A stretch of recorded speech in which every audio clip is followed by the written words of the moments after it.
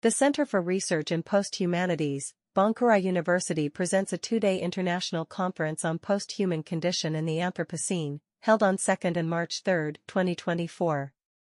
Nikita Prokhorov, PhD graduate student, University of California, Irvine, Department of Philosophy is going to speak on living spaces, reimaging environments of desire. Good morning, Nikita. Good morning. Hi, how are you? Yes, I'm fine. So this is going to be our first session of this day. I'm Sukhendra Das, and I coordinate the Center for Research in Post-Humanities at Bankura University. It's my pleasure and an honor to introduce our first speaker, Nikita Prokhorov. Nikita is a philosophy PhD student at the University of California, Irvine, working as an epistemologist of multi-interspecies interaction and in activist accounts of cognition, operating within the field of critical plant studies. Nikita's primary projects center on de-anthropocentrizing concepts of intelligence and agency with respect to vegetal beings, utilizing novel readings of Western philosophy of language and epistemology. I now welcome Nikita. Nikita, the whole virtual platform is now all yours. So thank you so much for attending my talk today. I specifically, so my talk is titled Living Spaces, Reimagining Environments of Desire. Specifically, I will be addressing how domesticity and wildness are addressed in Jack Halberstam's philosophy, and subsequently how we can make particular, how we can use particular imaginaries to push the conception of the wild that Halberstam provides. So first, let me provide a brief outline of the paper and presentation that I'm going to give right now. So first, I'm going to provide a brief account of wildness as explained by Jack Halberstam. Specifically, I'm incredibly interested in drawing out Halberstam's use of wildness as a way of distancing from the domestic and as resisting colonial and heteronormative pressures and like ways of controlling desire. However, I think that as much as beauty and theoretical use there might be in Halberstam's account of wildness, I think his way of framing it with respect to domesticity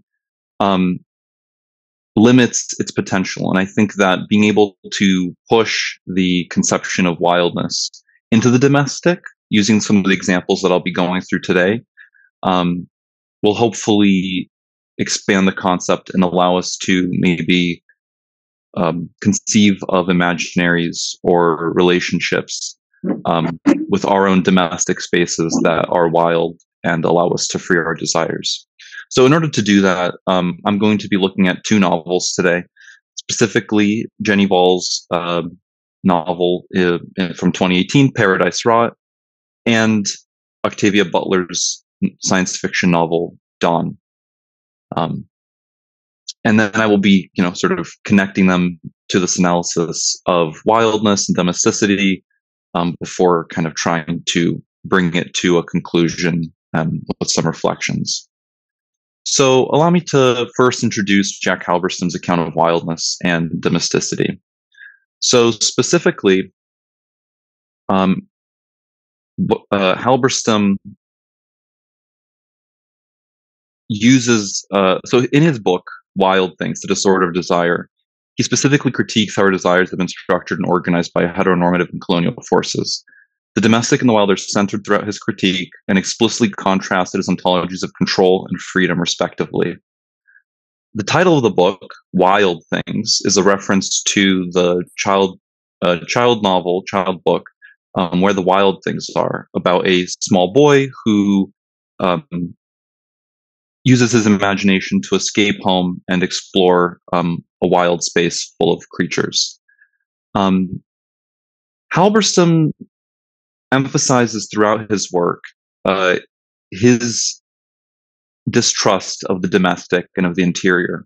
So specifically with regards to desire, he points towards and critiques Eve Sedgwick's epistemology of the closet, which has been critiqued by queer theorists and is being critiqued by queer theorists. However, Halberstam's specific issue with Sedgwick is that specifically the closet, quote, has been proven to be too narrow, and even the domestic as a symbol, and numerous critics have proposed other epistemologies over the years. And it's specifically this kind of interiority that Halberstam seems to be pushing against with his description of the wild. Going back to the novel, the childhood book, Where the Wild Things Are, the main character, Max, I'll just quote this passage describing how he relates to his home. Quote, Max is young. He inhabits the family home against his own will. He simultaneously destroys that home and attempts to build another world within it. He uses books practically and not metaphysically, and he drapes himself in the costume of wild animals, signifying the chaos of childhood. And the reason that Halberstam makes this particular example so central to the theme of his book, although he doesn't return to it consistently, is that the domestic and the wild are at odds with each other, and that the wild is a way of freeing oneself from a lot of the cultural norms and expectations of human society. So, given, this conversation of wildness and its contrast to the domestic, what actually is wildness to Halberstam then? So, to Halberstam, the wild is a lot of things. Specifically, I'll just read these passages since I have the time, I suppose. Quote, the epistemology of the ferox offers us not only a non-medicalized and non-moralizing relation to contrary desires and genders, it also opens onto other relations to life, death, animality, the wild, strange, the inexplicable. And the feral indeed is situated beyond human language and can only be approximated using the grammars available for expressions of love, desire, and sex. So here we see that Halberstam positions the wild as something specifically outside of human culture, human morals, and human psychological or medical explanation. So in Halberstam's epistemology of the wild, there's no space or reason for us to have judgment about desire or how that desire is expressed. And psychoanalytic readings, medical readings have no place. Rather, on the other hand, this kind of relation to the world allows for a opening up of desires and ways of expressing oneself with respect to things that are typically taboo, such as life, death, animality, the wild, etc. Contrasting with the domestic, as I was doing in the previous slides, the epistemology of wildness, or an epistemology of the ferox, which is Halberstam explores throughout the book. So the ferox is a synonym for feral in this context. Both swap out the image of an interior room representing a secret self for a wide open space across which an unknowable self is dispersed. So here we see the tension between freedom and expression and control and restriction from the domestic. And while Halberstam's critiques of heteronormativity and of colonial controls of desire are incredibly potent and valid, I think that something that this conception of the wild could benefit from in this particular case is allowing it to situate itself within the domestic space and allowing the domestic to be wild in some capacity. So how do I, what examples or what case do I have for this particular claim? So first I want to turn to Jenny Hval's novel Paradise Rot, and specifically look at it as an example of how the wilding of an interior space allows for increased expression of desire, reflection, and freedom in that particular sense. But specifically, it only comes through the kind of rewilding or the allowing of the wild to appear in the domestic for that to happen. So how does that look in Jenny Hval's novel?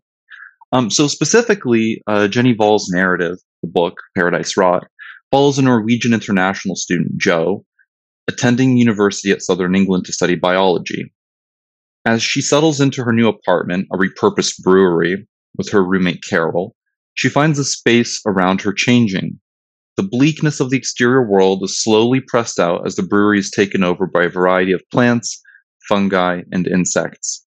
In their paradise of decomposition, Jo's sexuality begins to free itself of patriarchal expectations. Rather than act like a closet, their brewery-turned-garden instead welcomes in male interlopers and allows the two female residents and lovers to express their desires and then metaphorically consume the male visitors. In a final consummation at the end of the book, the two women become one with their life histories mycologically united during acts of queer tenderness, their life histories becoming confused and their identities becoming unclear. So this kind of intense queer relationality, however, is only possible as a result of the way in which they relate to the space around them, the apartment that they live in. However, I apologize. I think I heard some talking. However, the apartment doesn't serve like a closet or a way of restricting desire. Rather, it welcomes it and allows it to flourish and grow. So the kind of language that Jenny Hval uses to describe the brewery as it changes and as it develops is incredibly intimate and erotic. She writes that, quote, as winter settled in outside, that is the apartment in southern England, we were set upon by summer inside the brewery, as if the walls separated not only the inside from the outside, but divided two different climates. On the floor, grass grew along the furring, yellow moss patches grew from the cracks in the cement, white spiders spun shining fur around the beams, and because of a spreading layer of greenish-white mold, the breadcrumbs on the kitchen counter grew into a little carpet. I tried to trim the tufts and wash away the crawling maggots, but Carol, cuddled up against me, took the washcloth and the scissors from my hands and shook her head. So the space here is in contrast to the exterior world, is something that's warm, nourishing, and full of growth. Now, within literature, female sexuality and vegetal sexuality have been closely linked. So these two characters expressing and exploring their sexualities in this way, I mean, on a literary level, certainly follows that particular trope. However, what's particularly interesting is how the space around them becomes wild, and Jo, at this point, still unsure of her sexuality, feels this inclination to trim and control the space around her. However, Carol, at this point, the character is much more comfortable with her sexual identity and her attraction towards Jo.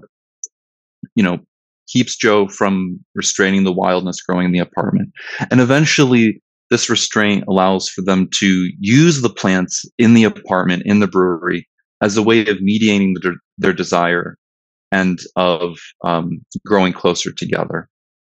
So how does that specifically look? How does queer relationality change as the result of wild growth in a domestic space, for example?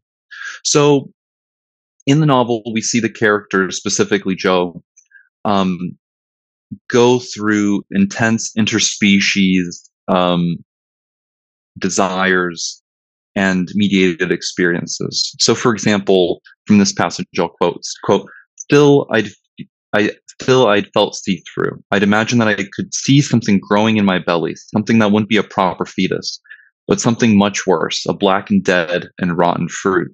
And yet, while the language here is incredibly dark and vivid, the intimacy, the interspecies intimacy itself, subverts our expectations of what it means to give birth and to have intimate relationships.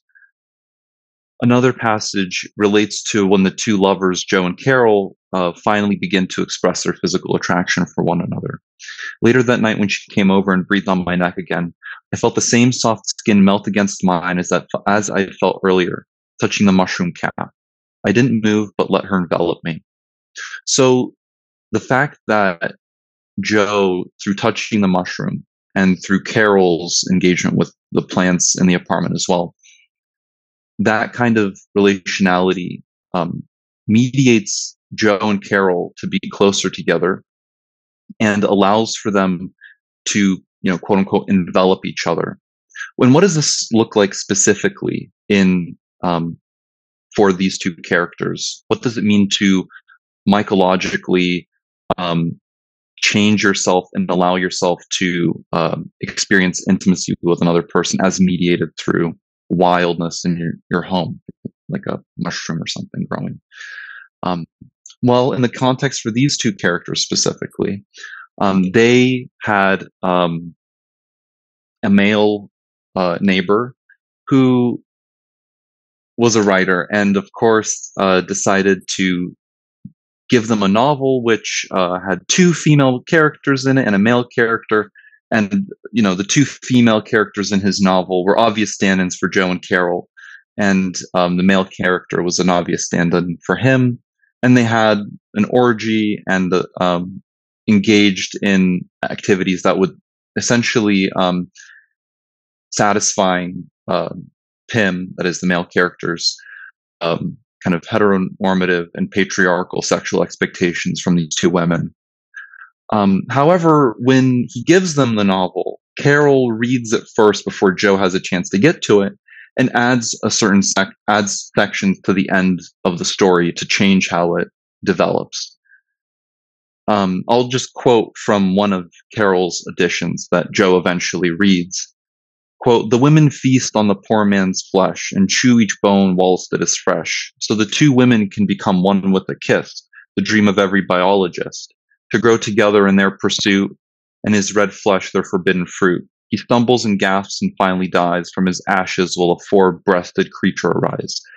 So this interior space that they've created allows for their expression of desire, fosters it, and then even allows for them to take this kind of patriarchal male sexual presence that typically would use an interior domestic space to dominate and control and express itself in a kind of forceful way.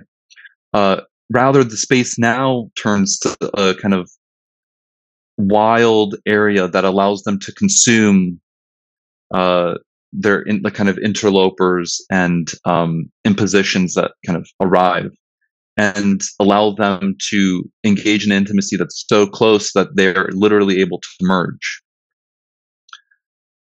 So, moving on, just for the sake of time, to my next example, I want to look at Octavia Butler and her novel Dawn.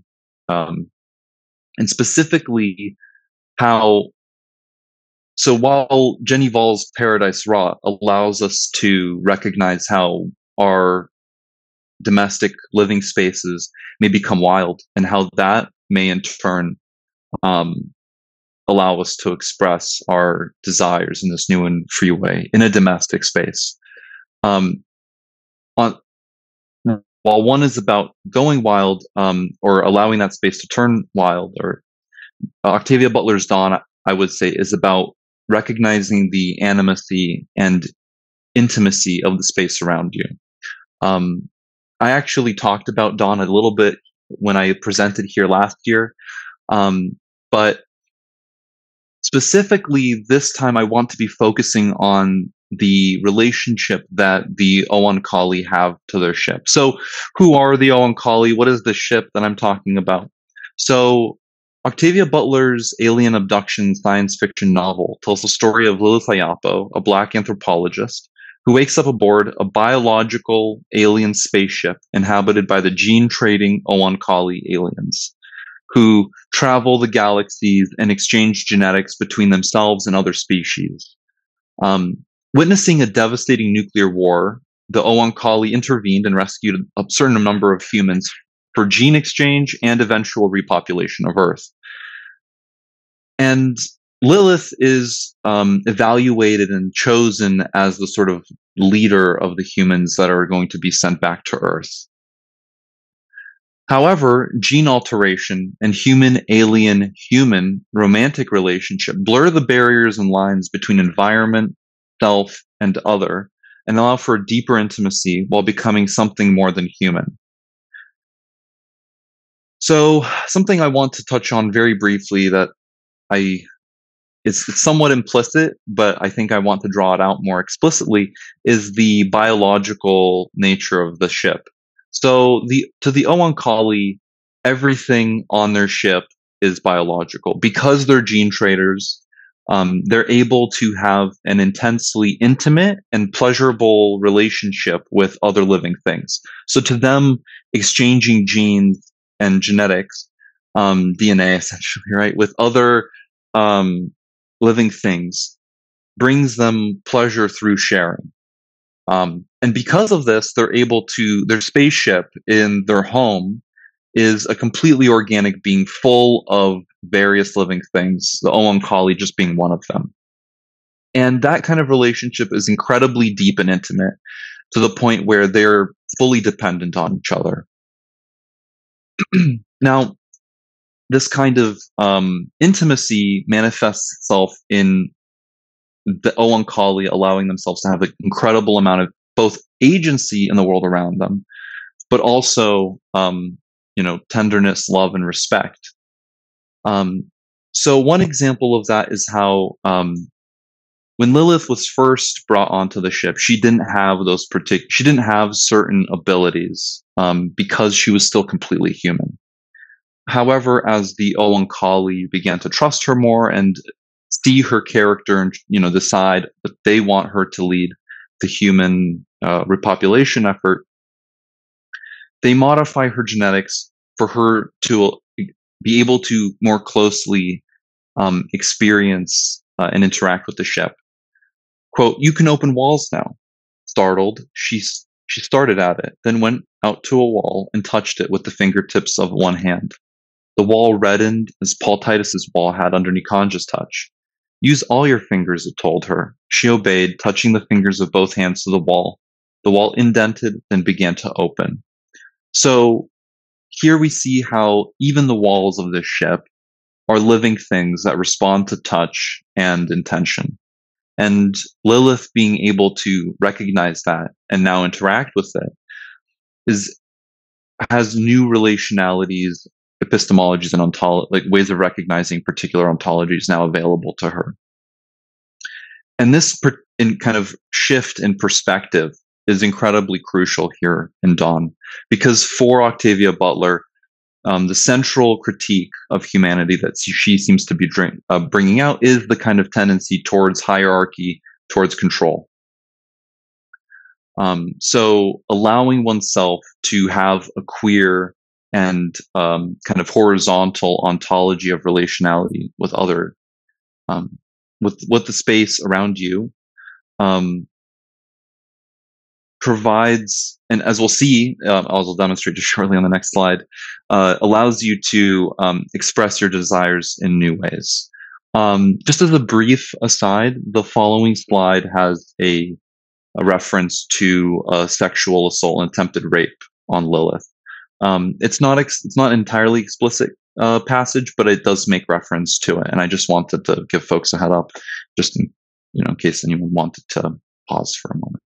But okay, moving to the slide. So before Lilith has this change in perspective and genetics, where she's able to more closely align herself and experience the kind of animate living space around her, she has interactions with another human on the ship where he tries to rape her. And specifically, these kinds of hierarchical and heteronormative violent relations manifest themselves because that kind of human hierarchical tendency continues to be present within Paul Titus, the male who attempts to hurt her. However, we can tell that in this passage, even Lilith still views herself and humans as other from the world around them, right? Because she says, "What do they care? They're just animals. Don't make yourself their dog," she pleaded. "Don't do this." And she says specifically, and she makes a distinction between them and horses, saying that they're different, which reflects that at this stage, Lilith isn't quite in relation to, it doesn't have an open set of relations to the space around her. And immediately following this interaction, the Oankali begin to give her the kinds of abilities to interact with the space very shortly thereafter. However, as time goes on, we get to see what an alternative to the kind of heteronormative violent sexual relations that Octavia Butler critiques can look like. And what that looks like specifically when one has this intimate relationality with the world around you. So the Oankali aliens have 3 genders, and this is important because they have males, females, and the Uloi, which the Uloi act as this mediating gender, which can perform gene trading and allow living things to experience each other's personalities and emotions in full. So, quote, "Only through me," Nikanja's voices insisted. Lilith's hand tingled. She released Joseph's hand and immediately received Joseph as a blanket of warmth and security, a compelling, steadying presence. And taking aside from the quote, here, Nikanj, the Uloi Oankali, is touching both Lilith and Joseph, so they're not in contact and only in contact with the Uloi. She never knew whether she was receiving Nikanja's approximation of Joseph, a true transmission of what Joseph was feeling, some combination of truth and approximation, or just a pleasant fiction. What was Joseph feeling? From her, it seemed to her that she had always been with him. She had no sensation of shifting gears, no time alone to contrast with the present time together. He had always been there, part of her, essential. Now their delight in one another ignited and burned. They moved together, sustaining an impossible intensity, both of them tireless, perfectly matched, ablaze in sensation, lost in one another. They seemed to rush upward. A long time later, they seemed to drift down slowly, gradually, savoring a few more moments wholly together. And what's important to remember here is this deeply passionate, deeply intimate relationship between 2 humans, Joseph and Lilith, is one where they aren't physically touching or engaging with each other, but where they are having their experiences completely mediated by the Uloi, in the same way that the experience was mediated by the mushroom in Paradise Rot. The idea is that by allowing yourself to recognize the animacy and intimacy that you can have with the wild domestic space around you, your ability to express your desires and free your desires and relationality from heteronormative and patriarchal and colonial forms of control is possible and becomes something that's actionable. So just to conclude, reading these 2 texts together, I propose that queer and interspecies imaginaries exist, which effectively demonstrate possibilities for wildness beyond Jack Halberstam's conception, defined as a response to the domestic. I mean, obviously, Halberstam has much more to say about the wild than simply the domestic, but I think that his characterization of it could is in some ways limiting towards the potential of wildness to spread or make itself apparent. I hope that by taking these 2 incredibly different texts together under the lens of the wild, a possibility appears for recognizing the animacy, agency, and desires of the environment around us. Rather than limiting the wild from the domestic or interior, these texts press us to animate and destabilize the world around us in order to free our desires and sexualities. Thank you so much. I think that's my talk. Really appreciate it. Thank you, Nikita, for this wonderful presentation. Now I open this session to questions and question, answer, and observation, if there is any. Audience, would you like to ask any question to Nikita? Thank you, Nikita, for this wonderful presentation. Thank you so much. Thank you. Thank you for the opportunity. It was a pleasure.